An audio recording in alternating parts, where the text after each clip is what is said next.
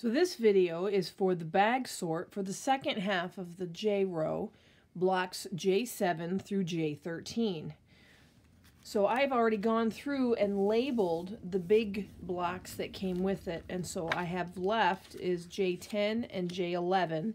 So when I get to those blocks, I will utilize these squares as part of my sort for those blocks. But for now, I'm going to set this aside. The other item to consider is that I have some of these that are modified. So those are in my book. This is J12. That's modified. And then 11 and 9 is also modified. So I've already labeled all those. So as I come upon them, I will be able to know that I need to reference my book. So for now, J7, we're going to use the book as our template. So time to dump them out. And these are all these little tiny squares. So as with the bag sorts, I'm going to take the pieces that are large and obvious. I'm going to set this stuff around, and I'm assuming that these squares are for my J7 block, and there are 1, 2, 3, 1, 2, 3, so there's 9 times 4 is 36 little tiny squares, and then 5 of these. So I will have to sort out all these little squares as I sort out the rest of the block. So as I'm going through these, I'm going to verify that these are all the same size, because it's very possible that they may not be. So I'm going to check it not on one side, but on two, because a rectangle, there might be one that's a little slightly off. This one seems to be slightly smaller, but I'm having issues here. This is what the stiletto's for, Jill. Alright, so this is the same size, and I've checked it on both sides just to make sure that we're good. So that's good, but I'm checking each one of these as I go through here. So I've got all of my J7 pieces laid out. All of the squares that are of similar size are for this block. I just wanted to verify that before I confirmed it. So I'm going to mark all of my pieces J7, and then I will be ready to mark my pieces for focus fabric. Alright, so I got all my pieces labeled with my J7 block number. And now I've got to go through and label them with my red dot for my focus fabric.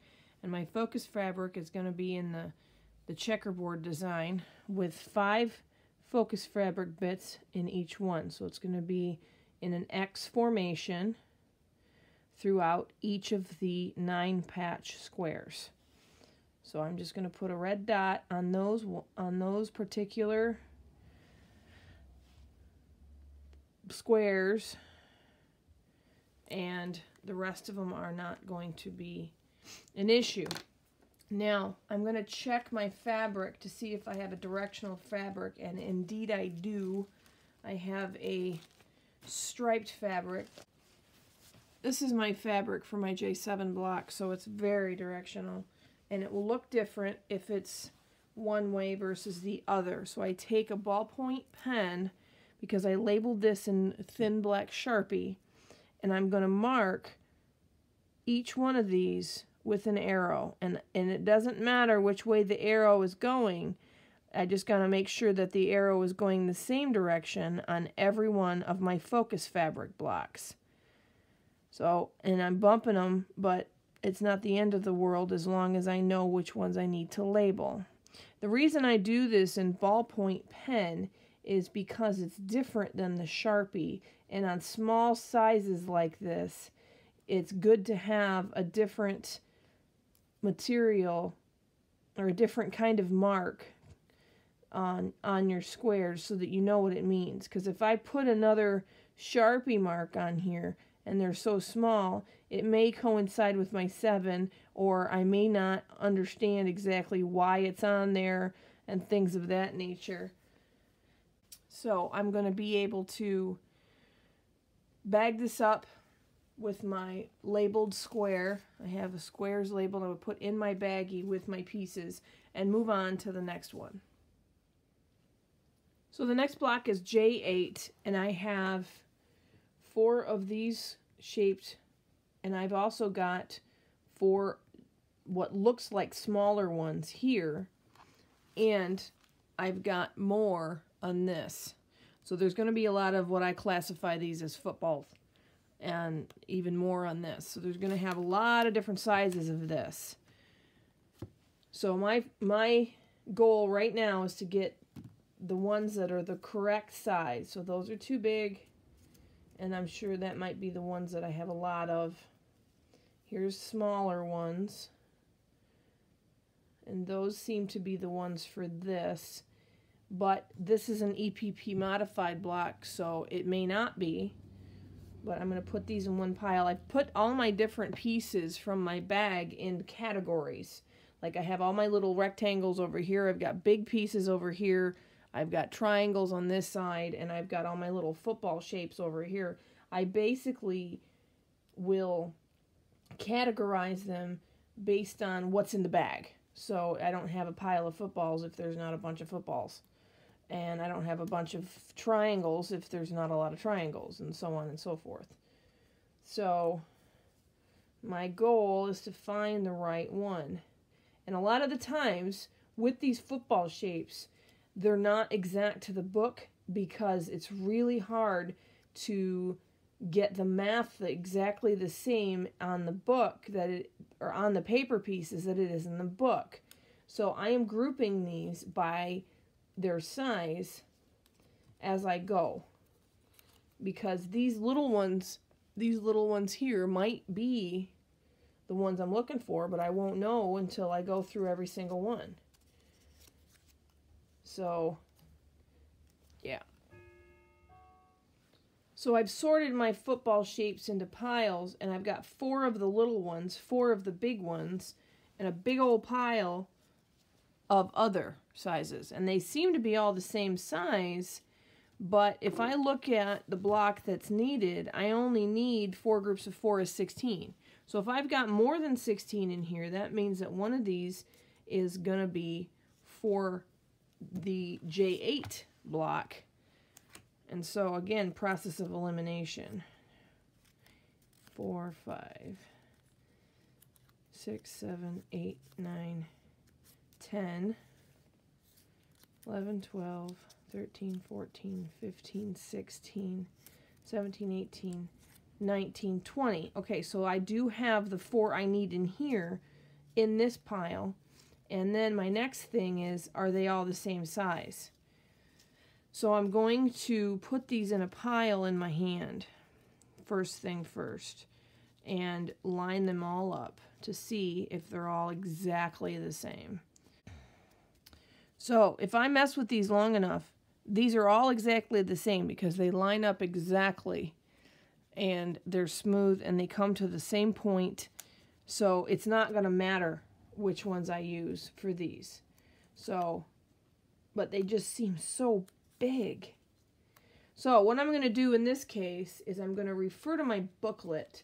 Because this one is modified, I want to know exactly what shape I need for that block. And let me move these. So J9.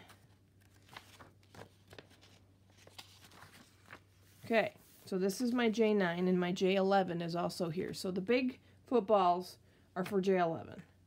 J9 is going to have bigger leaves. So as I look at this, this is the one that's going to have 4 of the 20 that I have a pile of. This is the one that's going to have the 4 out of this pile. So this is going to be the same size as J10, and I'm going to use that. So I am going to keep this pile of 20 together. That means, by process of elimination, that these tiny footballs, even though they're smaller than the ones drawn in the book, these are the ones for J8. And that's because the math is not the same. So I'm going to use these for my J8 footballs, but I'm not going to put them in place because they're applique pieces. I'm going to set them aside because I have to find these exact rectangles. So I'm going to sift through my rectangle pieces and my little rectangle pieces, and there's 2 little squares in here, and I'm assuming that's one of them, and I'm wrong. So I'm going to go through here and find these pieces.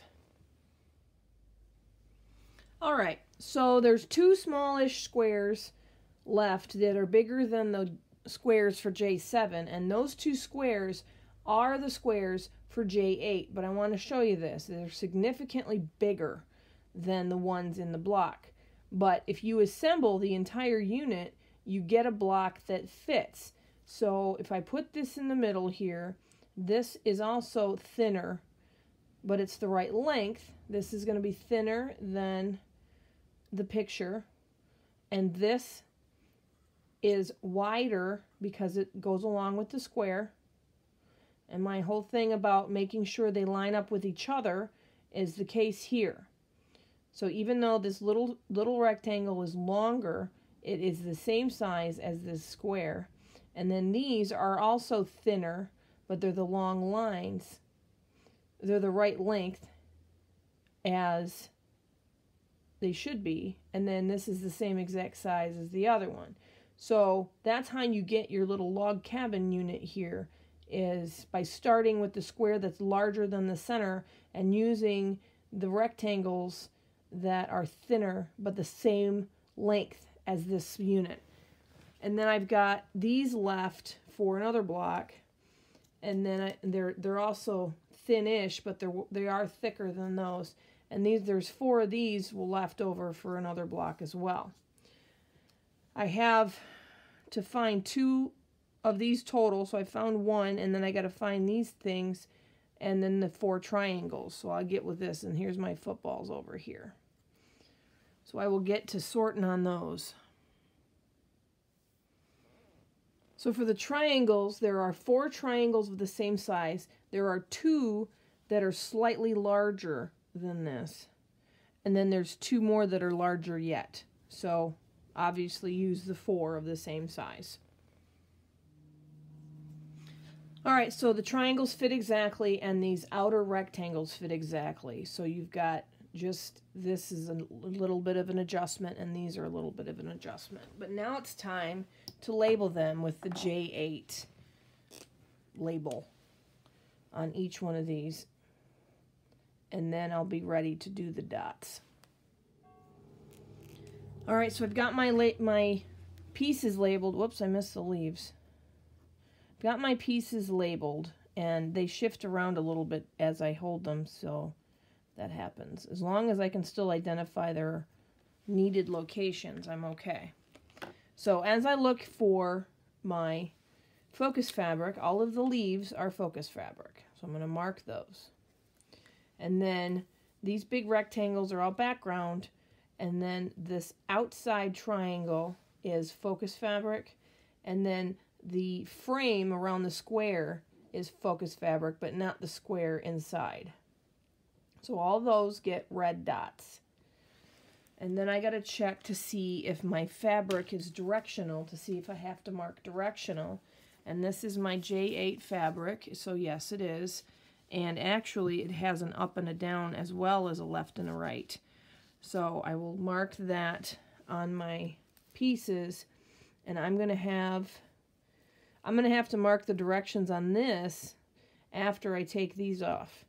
So this is up, and so as I do this with my ballpoint pen again, I'm going to make sure that I mark the up position so I know exactly which way the fabric is to go. Now, because when I do this, that means all of my fabric is going to be exactly the same way, and it's going to look all nice and uniform, and I absolutely love what that does. And so now that I've labeled all that, I can put these on here and label the up, which of course is on the 45 because of the fact that these are on an angle. So I'm going to try to put these in position as best I can and put an up on the 45. But when I go to put this on, I'll be able to, you know, finagle that and say, yep, that's up. So that's how I do those on an angle, is I just, you know. So it's ready to bag that up and move on to the J9 block. So now we're up to the J9 block and EPP modified like we discussed earlier. So I'm going to work from my booklet. And I already know that 4 of these 20 footballs are for this one. So I'm going to set these here. I'm not going to put them on their position because they're an applique. I need to find the other pieces first. So there's 4 of those. And I'll put the rest of them away for the next block. Now I need to just find these long pieces in stages, and I'll be able to move forward from there. So I've located all of my pieces for my J9 block, and so it's just a matter of labeling them. Now I want to make sure that I can still see my picture in my book, because that's going to tell me where my focus fabric is supposed to go. So I will get to labeling these, and then I'll be ready to do my red dots.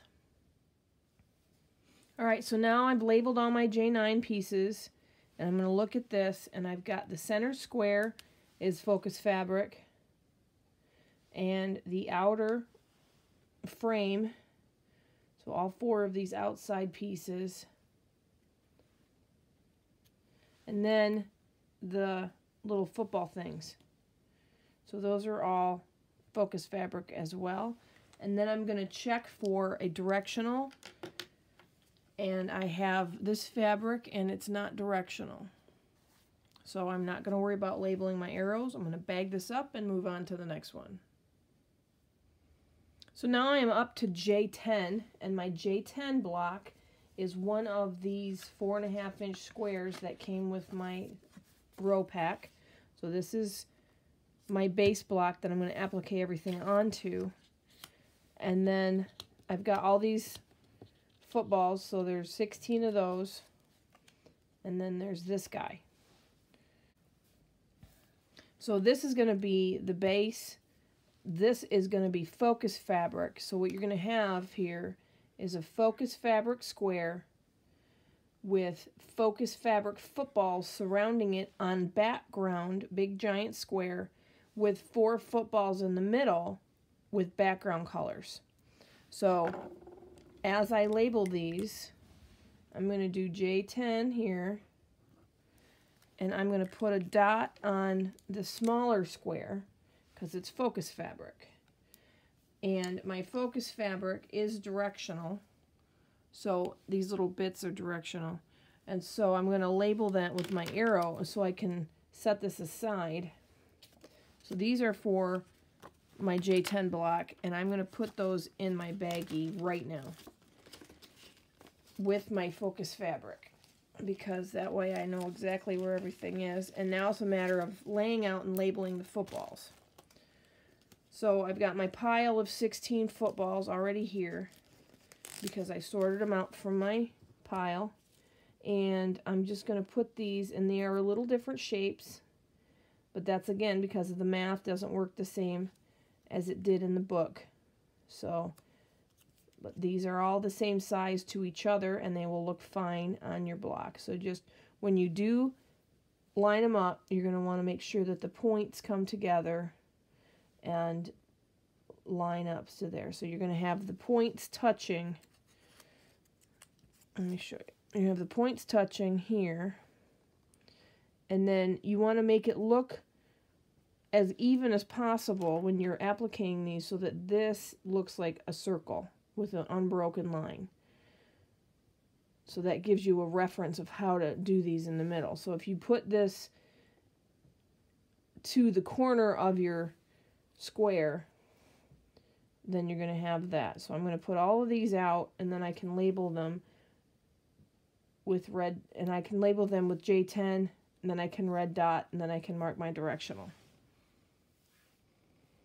So I've got my footballs laid out, and the square, this focus fabric square is the same size as it is in the book. But the footballs are a little smaller than they are in the book. So how I would play this when I'm going to applique this down is I'm going to make this in the middle, because these are background pieces on my focus fabric, I want this to look united. So I'm going to have this, there's going to be a ledge here because this is going to be appliqued onto this. And then I'm going to be able to use my positioning of the focus fabric footballs to make those look like they're contiguous, but there's really going to be a space from this one to these three. But that's going to give you the best look when you go to applique it down so it looks consistent. So right now I'm going to label these with my J10, and then I'm going to dot them. So now I'm going to label my J10 footballs with my focus fabric, and it's going to be in groups of 3. All these outside ones are going to be dots. So leave the 4 in the middle alone and put dots on the rest of them. And then, because I have a directional fabric, I'm going to label these. I'm going to make sure the ends are pointed in the right line and then mark up. So that's the trick with these, so that when you put them on your fabric, you can get the right direction going without having to relay them out. That's the importance of this arrow thing. So I'm going to go through this, and then I'm going to bag all these up. So up to J11, and J11 is another modified block. It's also the last block of this bag that's going to have a 4.5-inch square. So that's the first thing I'm going to start with is with my 4.5-inch square piece, which is going to be background, so I don't have to worry about putting my red dot in there. So I'm going to put that up there, and I'm going to go to the book and look at this. And so I have 4 footballs left, and they're large, and they're these. So when it's paper pieces diagram, it should fit just about exactly, because paper pieces made the paper pieces, and then of course made the diagrams. So these are slightly off, but not really. So that one just slid because it's on, paper on paper. It doesn't necessarily stay in place. Then there's 4 more pieces, and the other 4 pieces are like these little spade tips you find on a shovel. So I've got those here, and these are for another block. So I'm going to set these little teardrop pieces aside and take the little spade bit pieces. And those are the ones that make up the center. So I'm going to place those with my stiletto like everything else, and put those into their spaces. And again, I'm going to have to refer to this picture just to make sure that I do everything right. So as I slide these in, I'm going to try to slide this over so I can see this, and it's real straightforward. All the pieces that are on here right now are focus fabric, but I got to check for directional. So I'm going to label all of these J11, and then I'm going to look at my fabric. So they're all labeled J11, and I'm going to dot all of these because they're all focus fabric. And then I do have a directional fabric, and it looks like a little crossword puzzle, but it's not really. It's this little pattern, but it kind of looks like a crossword puzzle when you get up on it. So clearly directional. So it'll look way different if it's on a 45-degree angle versus a 90-degree angle. And in this case, I am going to make the 45-degree angle be the 90. And what I mean by that is I'm going to make the straight lines radiate out from the center, because I think it'll be a nice, cool effect. So I'm going to put all these little arrows pointing outwards from the center, and then I'm going to label the picture the same way so I know I did that.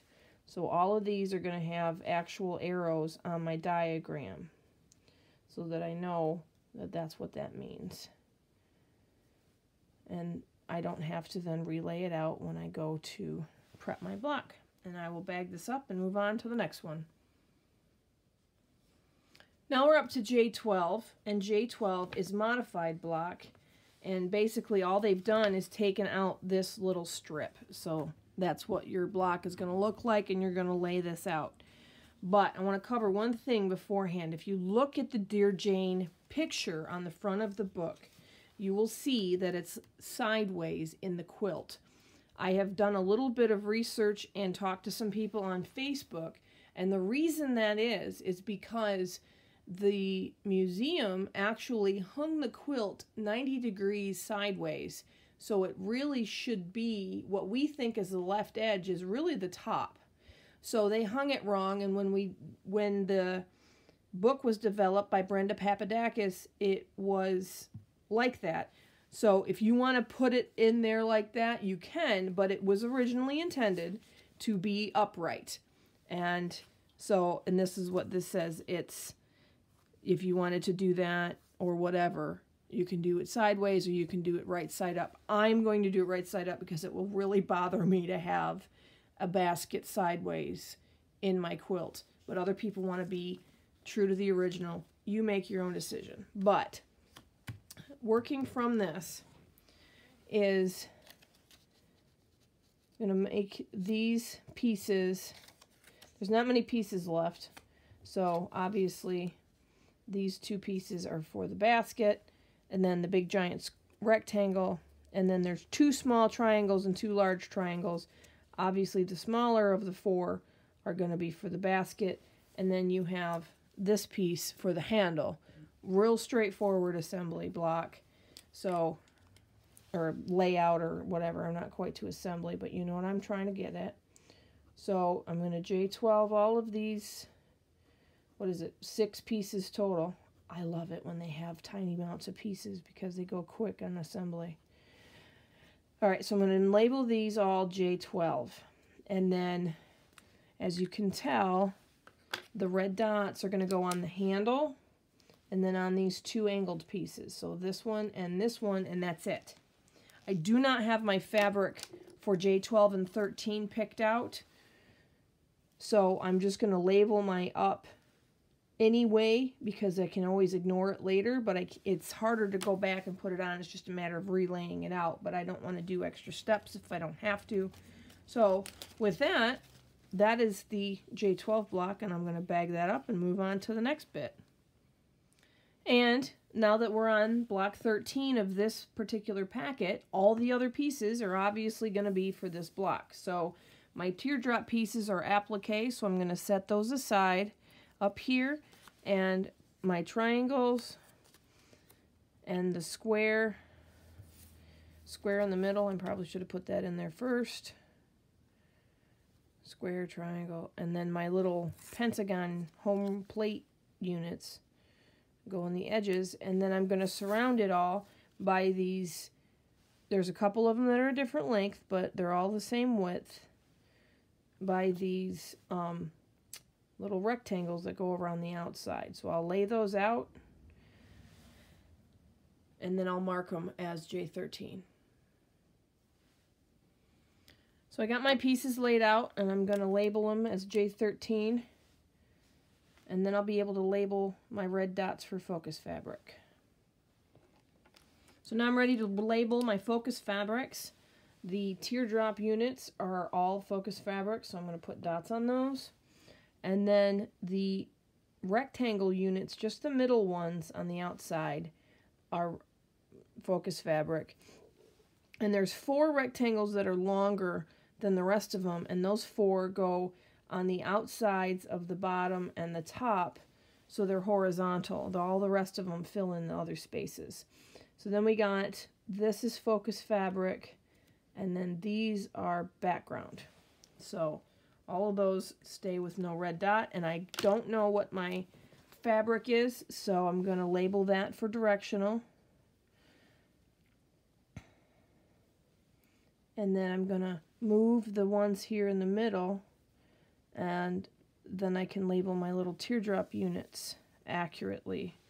So I put those in place, and then I can label the direction as up on these. That's up, and that's up. And then this one is up, and this one is up like this. And I'm going to bag this one, and I'm going to be done with the J7 through J13 bag sort, thus completing the row J bag sort completely.